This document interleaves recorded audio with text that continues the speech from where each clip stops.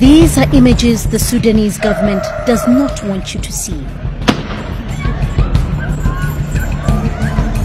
Teams of soldiers and secret agents chasing down protesters in the streets of the capital, Khartoum. Bagging them over the head, beating them, and dragging them off to secret detention centers, where they are held without charge and in some cases tortured. Sudanese activists fear these hit squads. In this film, we'll show you who they are, how they operate, and what happens inside the walls of buildings like this.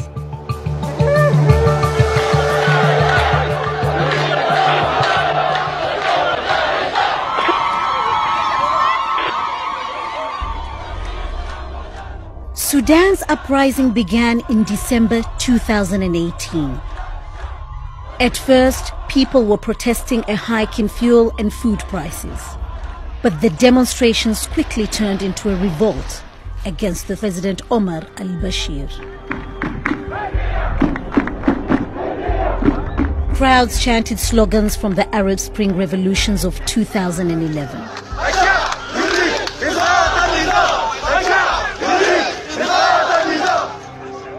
The government has responded with violence.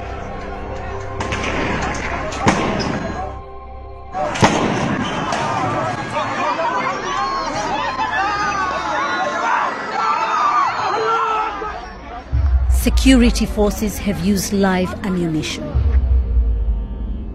According to human rights groups, they have killed more than 50 of their own citizens. But they're not just dispersing protests. Sudanese activists have recorded dozens of videos that show the abduction of individual dissidents. We have now analyzed more than 200 videos from the uprising. In order to protect the people who filmed them, we cannot share the exact locations at which they were recorded. But we can use them to show you the hit squads in action. This is what they look like. Teams of around 6 men in white Toyota pickup trucks, sometimes with the number plates removed or covered up. Some are in military uniform, others in plain clothes. Many are wearing masks and carrying weapons, from automatic rifles to crude lengths of plastic pipe used to beat protesters. So who are these masked plainclothes agents? Sudanese activists describe them as low-ranking thugs in the pay of the National Intelligence and Security Services, or NISS. This video doesn't look like much, but it's important because it corroborates that view. We see soldiers in military fatigues, policemen in blue uniforms, and plainclothes agents all working together. The clip also captures 6 of the white pickup trucks and a building that is easily identified, the Kalakla police station in the south of Khartoum. This evidence, in combination with the footage of these men in action and the testimony of Sudanese activists, points towards the obvious conclusion: the plainclothes agents are part of the government security forces.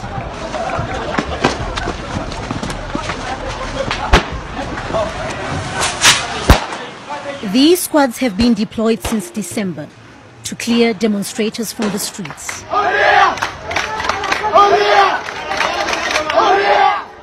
Here's an example of one crew in action. Filmed by a group of demonstrators who kept their phone recording even as they came under fire. The agents are working around this block, clearing away protesters. Notice the plainclothes agent at the front and the man in red in the back. Around the same time, just around the corner, someone else captured the same team in action. Here's the man in red, and here's what looks like the same lead agent firing at protesters.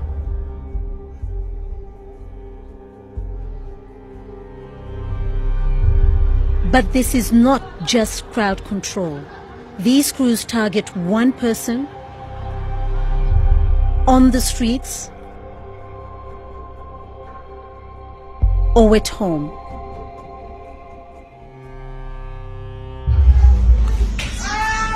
The victims are beaten, dragged into the car, and disappear.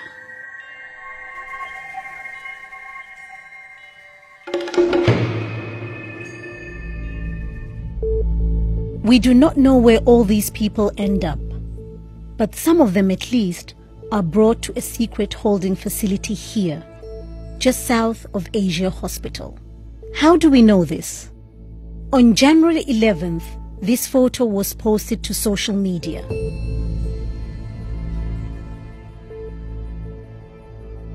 The post claims that the street contains a detention center run by state security. Since the 1990s, local activists have called these places ghost houses because people disappear behind their walls and because when detainees are tortured, you can hear the screams. We confirmed that the photo was taken here. A second activist told us about a detention center in the same neighborhood.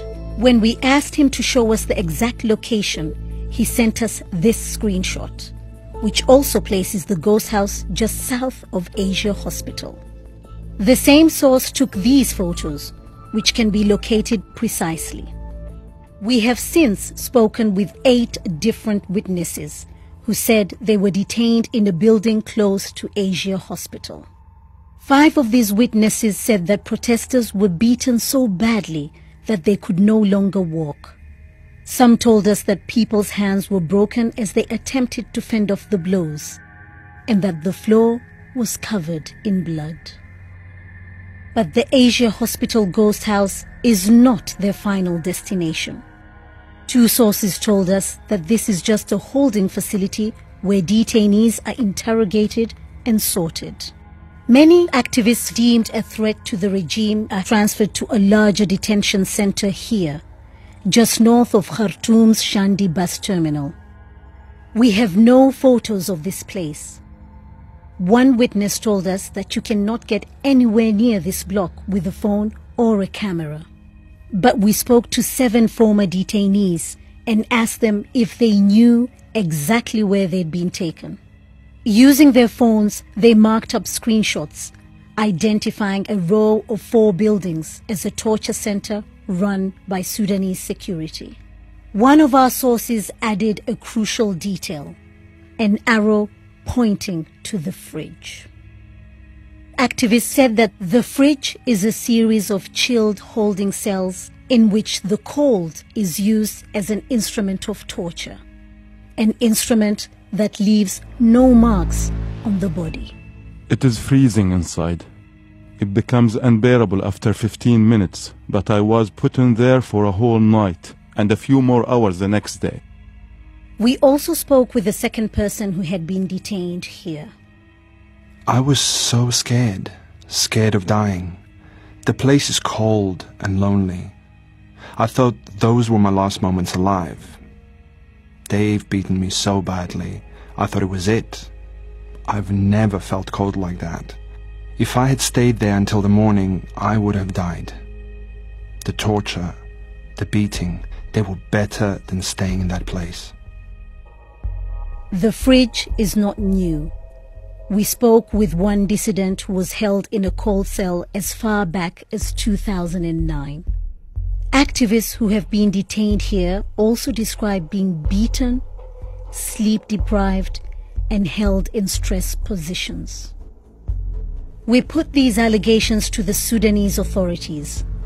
A government spokesperson denied the existence of secret detention centers and told us that nobody in the security services had ever heard about the fridge.